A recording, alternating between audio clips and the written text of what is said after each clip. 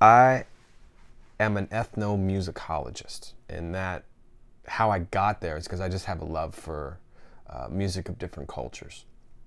It's a big fancy word for people who love music of different cultures.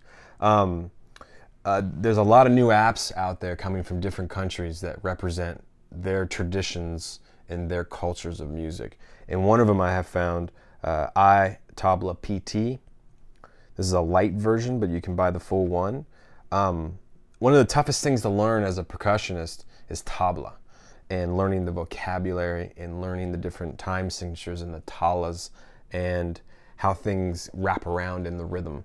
And within this, there's a whole degree that you could spend years studying and trying to figure out of different time signatures and different combinations of different sounds, and you can just hit on them and listen to them and control the tempo of it. You can control the key of it, so if you wanted to use this in your own music, you could, and you can go in and out of them and see how they're done, and you can learn them yourselves. A lot of the big tradition in North Indian classical music is learning the syllables by mouth first before you ever touch a drum, and learning how to speak them and getting that within your muscle memory before you begin to start to perform. Teen Tal is one of the first ones that you learn when you start to learn tablas.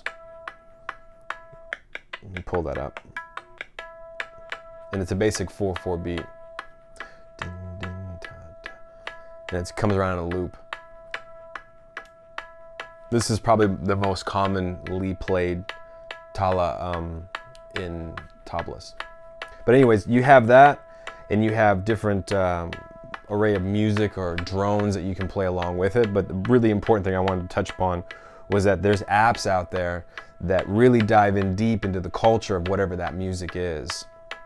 And that is an education in and of itself. I did my master's degree at a place called California Institute of the Arts. And to study tabla, I mean, it took a long time, and it was a very trying event. Eventually I just dropped out because it was just, I mean, people who take tabla seriously usually end up spending a lot of years trying to really master that instrument. And some of the talas that you just would never graduate into unless you had learned the ones before it and different time signatures and things like that. But they're all, at least all the basic ones, are represented in this app. The next app I use a lot for drumming, and I use this a lot for teaching, so that I can educate students on different sounds for gear that I can maybe make some bucks off of or not. So we're gonna go into this pawn shop right here and have a look.